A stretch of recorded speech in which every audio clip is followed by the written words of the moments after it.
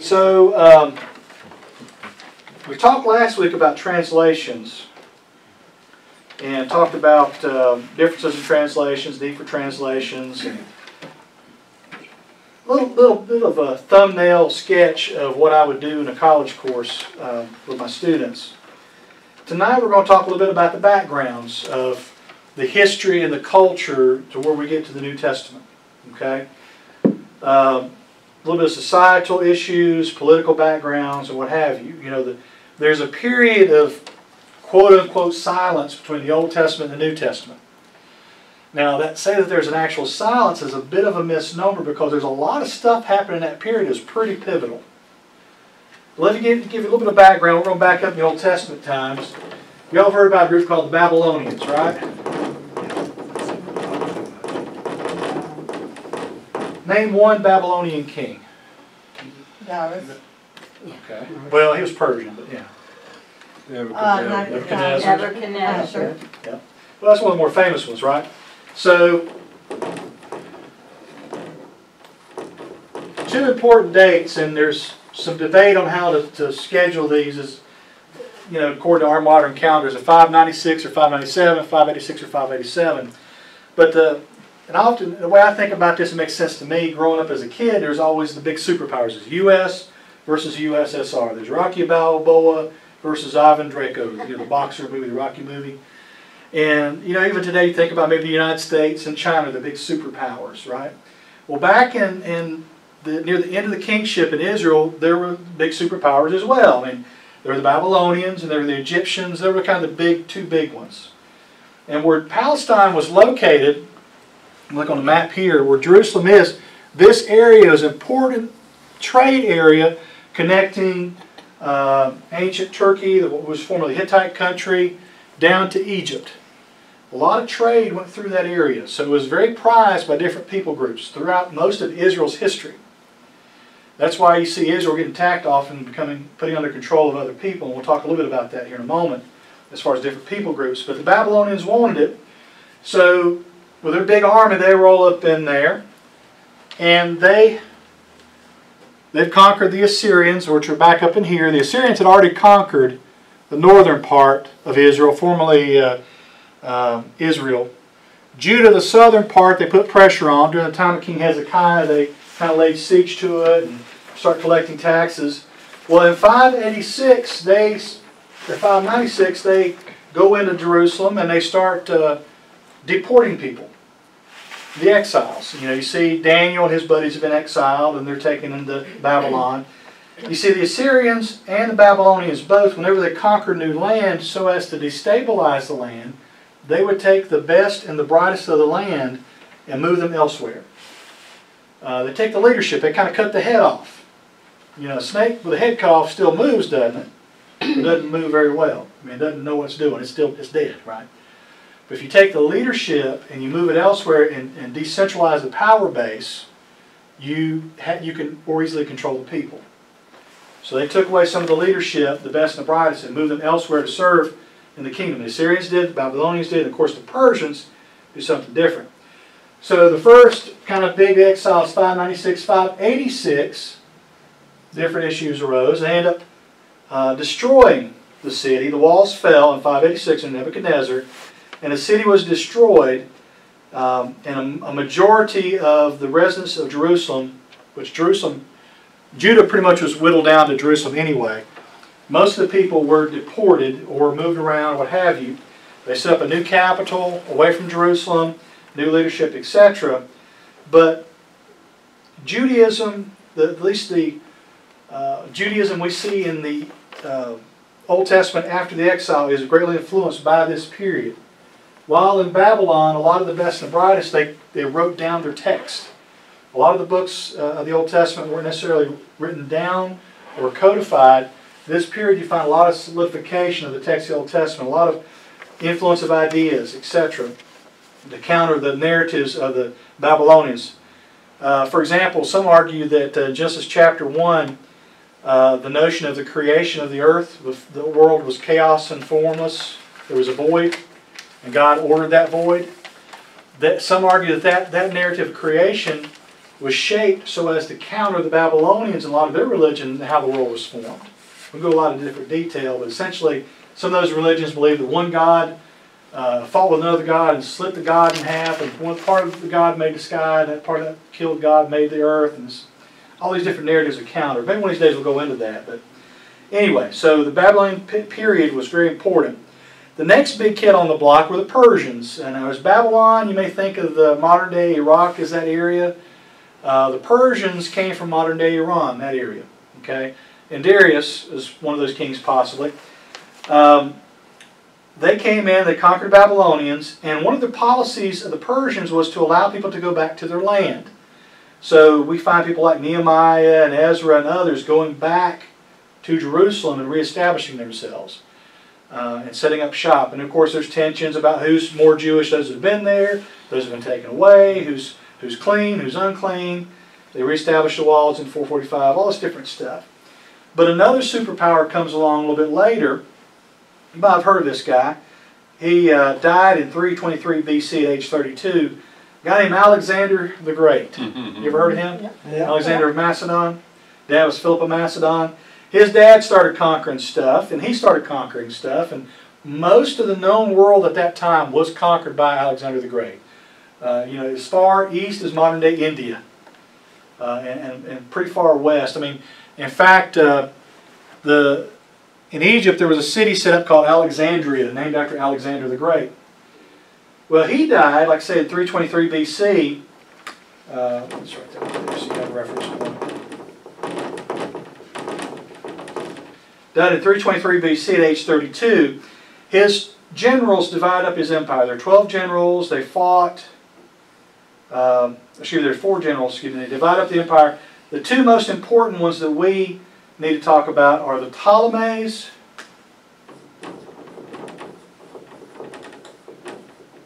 and the Seleucids. These 2 generals, Ptolemy and Seleucid, they kind of got control of the area that is around Palestine. The Ptolemies settled in Egypt, and the Seleucids settled up here in Syria. So, let me ask you this question. This is kind of a side trivia. If you ever on Jeopardy, you ever faced Ken Jennings in Jeopardy. Was Cleopatra a native Egyptian? No. No, she was not. She was Greek. Yep. She was from the Ptolemy family. Yep. Okay. Anyway, the Ptolemaic Empire, they laid hold of Palestine. It was annexed into Egypt by Ptolemy I in 320 BC.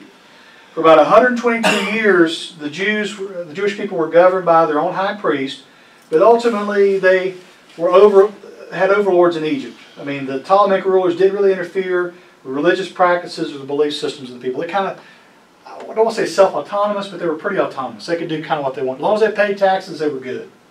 Okay? As long as they didn't raise too much ruckus, they were good. Well, in 198 BC, one of the Seleucid rulers, Antiochus III, annexed Palestine into his control. Again, remember, this is a very valuable piece of land where trade goes back and forth. If you have that land, you could regulate trade. So he annexed Palestine to Syria's control, and he attempted to Hellenize the people, make them more Greek. Kind of a cultural change, if you will. And that involved different things like influencing, make sure the people spoke Greek instead of their native language.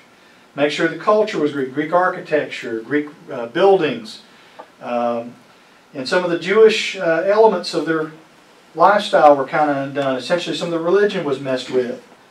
Some of the wealthy Jews and even some of the priests, they quote-unquote abandoned their ancient practices in favor of new sophistication. One thing that was interesting was the notion of the circumcision.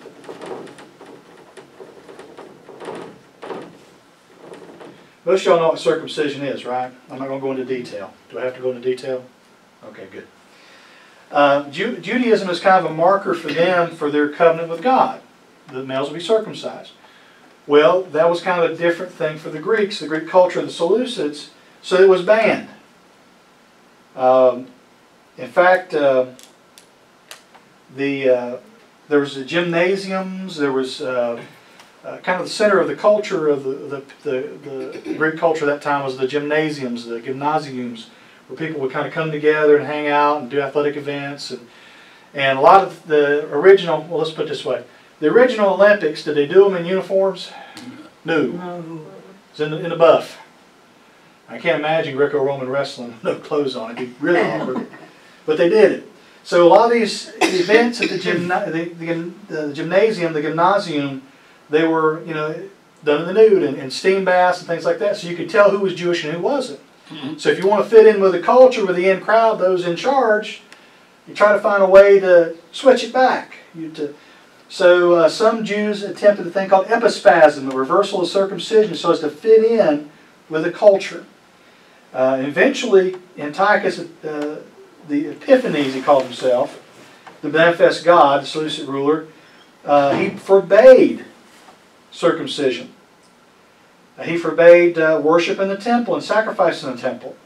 In fact, at one point, around 167, he sacrificed a pig on the altar in the temple in Jerusalem. December 167 BC. That was a big statement then. Ooh, that was big. That was big. You know, the biggest thing for me growing up was, you know, me wearing a hat in church. That was taboo. I got in trouble for that. Got my butt spanked, called down. Imagine, you know, sacrificing a pig, which was unclean to Judaism. So essentially, there was this cultural switch. Part of it was control, wasn't it? If you uproot people and who they are and their identity, it's easier to control them. They're more like kind of like a brainwashing type thing, right? A little bit. Maybe that's what the Russians are trying to do by hacking the election. I don't know. But anyway, all this tension's going on through the Seleucids. Are trying to make the people more pliable, more Greek. They're trying to Hellenize them. But some of the people resisted. A group called the Maccabeans. The Maccabean Revolt. This one guy, Mattathias, had enough. He was an elderly priest, had 5 sons, and they started conducting guerrilla warfare, hiding in the day and attacking at night. They'd pull down altars to all these different Greek gods, and they would forcibly circumcise children to make them comply with the law of Moses. They were religious conservatives. They wanted to go back to their culture. And a year into the revolt, Mattathias died, and he charged his sons to carry on the revolt. In fact, there's an intertestamental book called First Maccabees that records some of the story. First Maccabees 2:50 says, "Now my children, show zeal for the law and give your lives for the covenant of our fathers." They passed on the control of the group to his 3rd son, Judas. They called him Maccabeus. Maccabeus means the hammer. You think he was a gentle guy? Probably not, right? So after this persistent guerrilla warfare and after the death of Antiochus, Syria compromised, and Judas, Maccabeus, and the rebels were able to kind of wrestle control, and there was a rededication temple in December of 164 BC, 3 years after the sacrifice of the pig on the altar. And this restoration, alluded to in John 10:22, became known as Hanukkah. Hanukkah's a holiday associated with this situation. Well, eventually in 142 BC, Demetrius II, king of Syria, granted the Jews complete political independence, marking almost 80 years of political autonomy, ending in 63 BC. When the Romans conquered the land. So the Jews were pretty much, from the time of the Babylonians on, the Jewish people were ruled by somebody else. From the time of Jesus all the way back to the Babylonians. They always had this mentality of being the captives, the inferiors, the held up people, the people with pressure on. And the Romans didn't really help all that much. The Roman general Pompey conquered the land. But the Romans, they used different ways, different means of control. One means of control was they appointed people to rule over them. So that they appointed this guy named Herod. He was an Idumean chieftain. Idumea was not Judah, is not Jerusalem. Herod the Great was not Jewish. He passed himself off as being that, but he wasn't. He knew some people. In fact, he knew Octavius and Anthony, if you know Julius Caesar or Shakespeare. He essentially got them to appoint him in control. But it took him 3 years to get everybody in the land under his control. He had to, kind of like David, he was made king, but David had to wrestle control. But Herod the Great was a brutal man. Killed 2 of his wives, 3 sons, and a brother-in-law, and his wife's grandfather. Josephus, the Jewish historian, said it was better to be a pig in Herod's household than be one of his sons. He wouldn't touch a pig because it was unclean. But he messed with his sons, hurt his sons. In fact, Matthew 2:16 says that Herod the Great, after he heard about Jesus' birth, had all the children in Bethlehem 2 years old or older killed in an attempt to squelch out anybody that overthrow him. He was paranoid. He wanted to keep control. So his kingdom, when he died, was passed on to his 3 sons: Archelaus, who got southern Palestine, Idumea, Samaria, and Judea. Philip got the northern and northeastern Palestine. Herod Antipas had Galilee and Perea. Of course, you had Archelaus, Philip. Now, Antipas is the one that pops up more so in the New Testament. Philip is mentioned, Archelaus is mentioned, but Antipas, Herod Antipas, is the Herod we know most about from the later part of the Gospel. He's the one that Jesus goes before, because Jesus is from Galilee. He's mentioned a good deal. So that's kind of the political background of where the New Testament is. The Jewish people are living under the subjugation of a family that wasn't really one of them.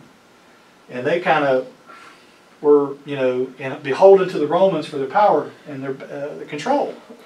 Their money was tied to the Romans. Well, the Romans they pretty much just siphoned the money off of the land to serve their own purposes. Siphoned the people and the money off to serve their kingdom, to fill their coffers.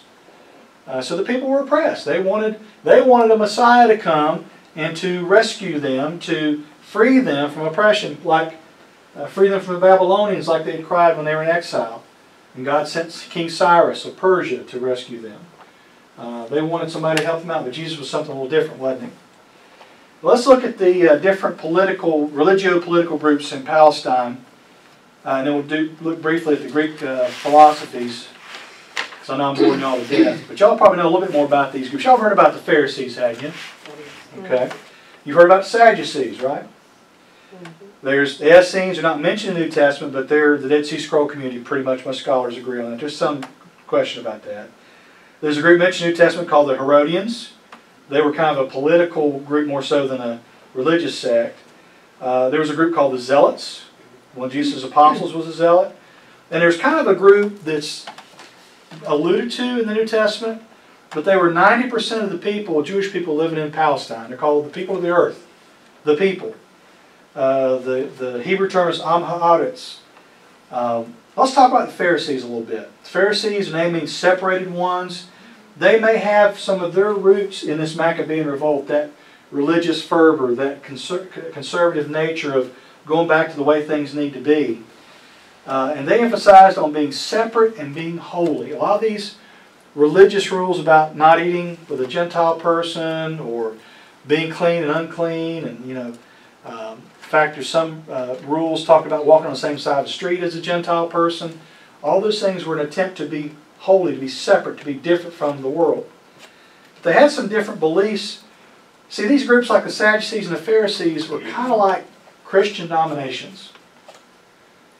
We share a lot in common with our Presbyterian brothers who share property line with us. We share a lot in common with the Methodists and the Pentecostals, but we share some differences, don't we? Or we have some differences. I generally don't raise my hands up and run around in church, but there's some Pentecostal type churches that do that.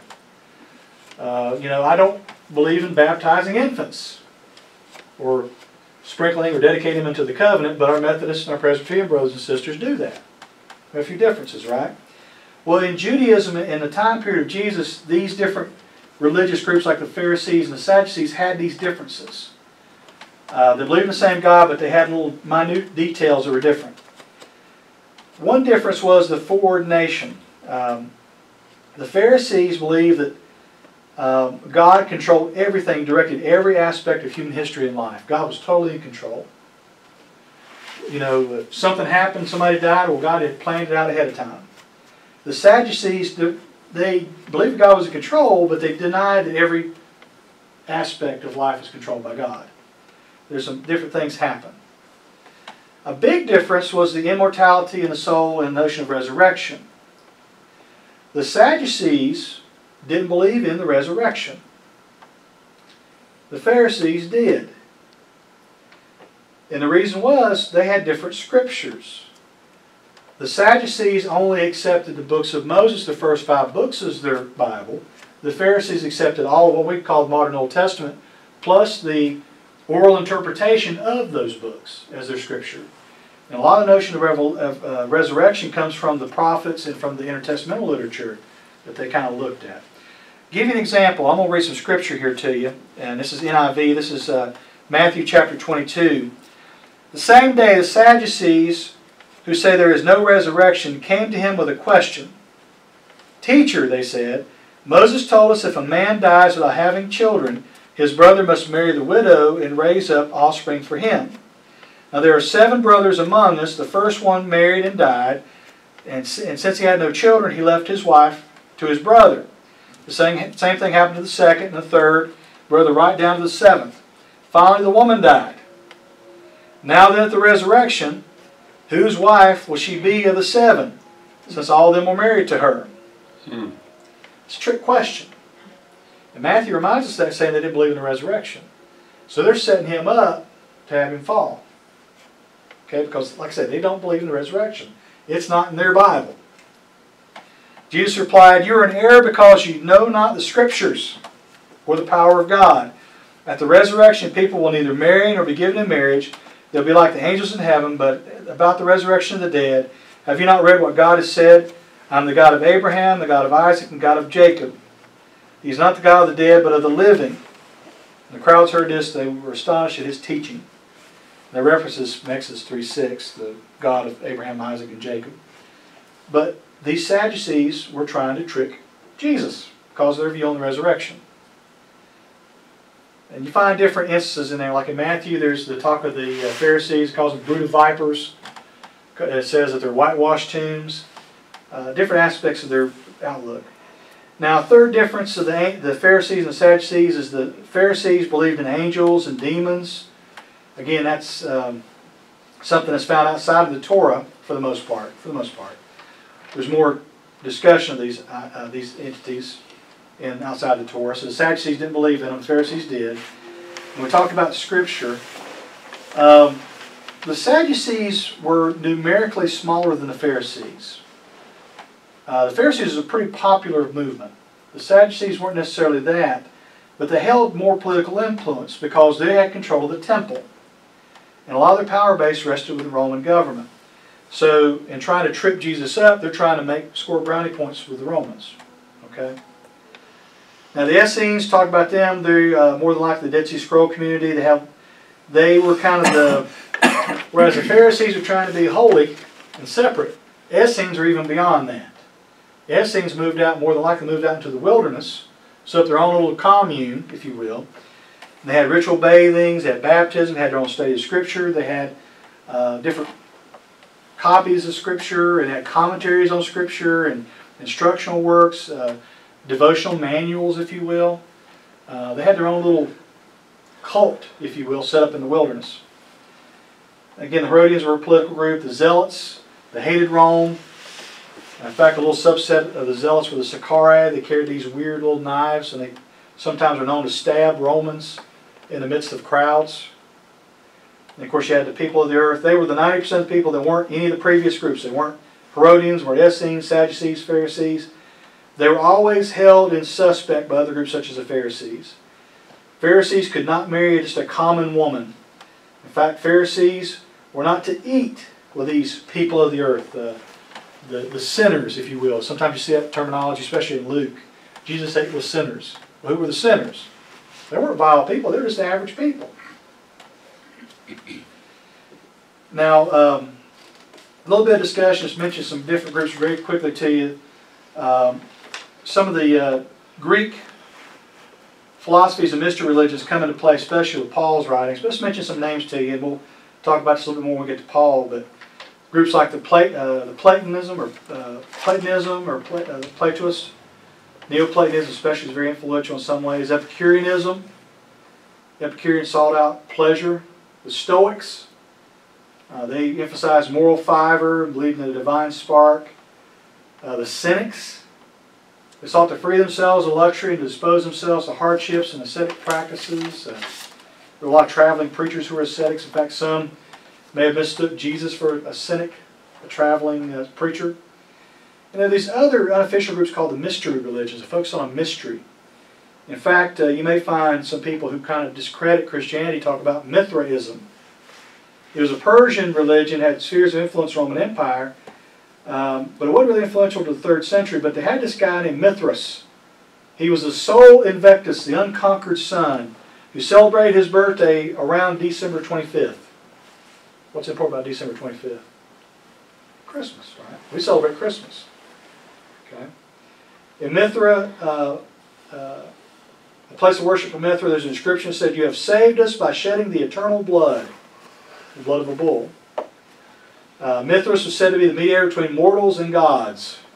So there's some commonalities of Christianity, but Mithras was a different religion.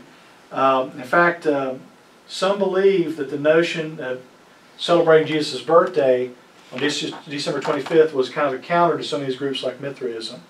Because I hate to tell you, Jesus probably wasn't born on December 25th. No, I read March or probably summer. Spring or early summer. Yeah.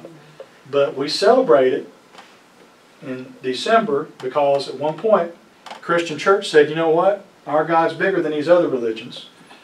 You know, kind of give them a counter, something to it. It's like you find this big thing in fast food now. Hardee's has got it, and Burger King's got these veggie burgers, these Impossible Burgers or Beyond Meat. It's an alternative to the fried patties, but it ain't as good, trust me. But they're an alternative, something to get you, kind of wean you off the other, possibly, right? Like my wife, she loves biscuits, but she's got me making these biscuits now that are just flour and fat-free Greek yogurt. They're not as good as biscuits by any means, regular biscuits, but they have no fat in them. Well, if you put gravy on it, don't matter. That kind of defeats the purpose. But it's an alternative. Anyway, so that's kind of a thumbnail background. Next week we'll look at Matthew and look at the Gospels and stuff. Actually, Mark and the Gospels a little bit. But I want y'all to know a little bit of the political stuff. Just realize that the New Testament wasn't written in a vacuum. There's context. Just like any one of us, we have context to our conversations. And I've caught myself saying this to the boys. I used to hear this sometimes when I was a kid. This is an A-B conversation, so see your way out of it. You know, don't butt in the middle, be nosy, get your way. Well, when we read the New Testament, we're getting in the middle of somebody's conversation. Because a lot of things going on in the worlds of Jesus, and then later the gospel writers who wrote down later after the life of Jesus, that we need to think of. We're reading somebody else's mail when we read the New Testament. Especially Paul's letters. We're literally reading Paul's letters to somebody else. Reading somebody else's mail. So we need to be respectful and kind of know that there's different things that are going on that we may not know about, or different cultures may not know about, or events that may have influenced them in ways we never can comprehend. Fair enough? Okay. Questions, comments? Peanut gallery, anybody? Okay. Those interesting names up there, probably the most interesting one on the board, is the name of one of our church members, Ptolemy. Oh, okay. Interesting. Ptolemy Maxwell. Interesting. How that name made it to Dallas over the years. Well, that's like, you know, you see, every now and then you'll see a church named Corinth. Yeah. You see a church named Corinth, and I've always wondered, why in the world would you name your church Corinth? Have you not read 1 Corinthians? Saying how wicked and vile that church is? And former mayor, you know, and all that. Yeah. Holy Cloninger was Ptolemy. I didn't realize that. Okay. Well, the Jewish men that in the ones that wear, you know, that are all whatever they call that, do they not live a sort of a different lifestyle than the regular Jewish people? And what are they called? I forgot what they were Hasidic called. Jews, for the most part, ultra-Orthodox, depends on setting. Yeah. Now, modern Judaism is different from the Judaism we're looking at the time of Jesus. Okay, it's a good bit different because of the destruction of the temple and how Judaism evolved, and that's almost 2,000 years. Modern Judaism, you have very conservative Judaism, kind of like Hasidic Judaism, or and you have a more progressive or Reformed Judaism. And it's kind of like a lot of Christians. You have some, or especially Baptists, you have some Baptists who are very conservative, traditionalist, King James only. you know, women have to wear skirts. You know, men have to wear ties and suits to church. I'd be in trouble, wouldn't I? I would too. Yeah, well, yeah. Then you have more progressive or liberal Baptists who, you know, it's kind of whatever, you know, and they don't have all these rigid beliefs. So they may even, in fact, there's one or two Baptist churches in Charlotte, pretty prominent ones, big ones, I should say, that are opening and affirming of the LGBTQ community. Well, that's a variance of Baptist. We've talked about that in our Baptist study we did. And kind of like that's how modern Judaism is. There's some that are very conservative, traditionalist, Hasidic, you know, with the yarmulkes and the curly things, and they're very set apart and then different in how they practice things.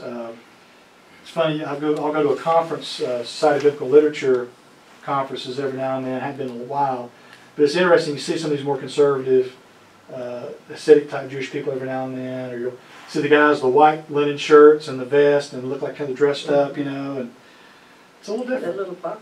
Yeah, I mean, is that biblical? Is there something in the Bible that in Now, the Old Testament that tells them to look like that? A lot of the modern Judaism isn't just in the Old Testament. It's also in the Jewish interpretation of Scripture. A lot of modern Judaism has a lot to do with Pharisaical Judaism, and it's kind of their great-grandfathers, I guess you could say. And the Pharisees accepted the interpretations, the oral Torah, I guess you could say, as their Scripture. The Mishnah and the Talmud, these documents are what, well, this preacher says this about this. That's kind of their modern interpretation. So a lot of their religion comes from that and a lot of these different teachings. For them, in some ways, the canon is ever evolving, I guess you could say, in the sense that it didn't just stop with the Old Testament. So some of their tradition comes from that. So. And you think about that, we're not too dissimilar in some ways. There's a lot of things we do in this church that ain't biblical. This mechanical watch is not biblical, but we use it, you know. The computers and video screens, it definitely ain't biblical, but we do it. Pianos. Ted, I'm sorry, but pianos for the longest time were not allowed in Baptist churches because they were in pool halls and places where people, women who, you know, charged for their services. That's where pianos were.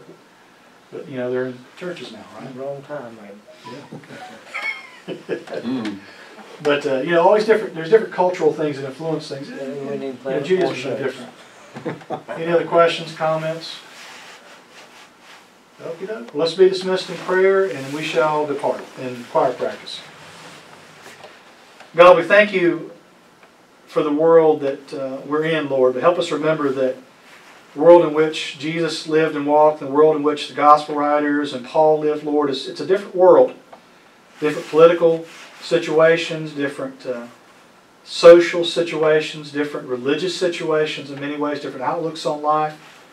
Help us be respectful when we look at the New Testament and remember that not everything's surface level in what you may have meant by saying it in Scripture, but you still speak to us in a modern setting. You still use ancient words written many, many years ago, to speak to us today. Thank you so much, O Lord. In your name we pray. Amen.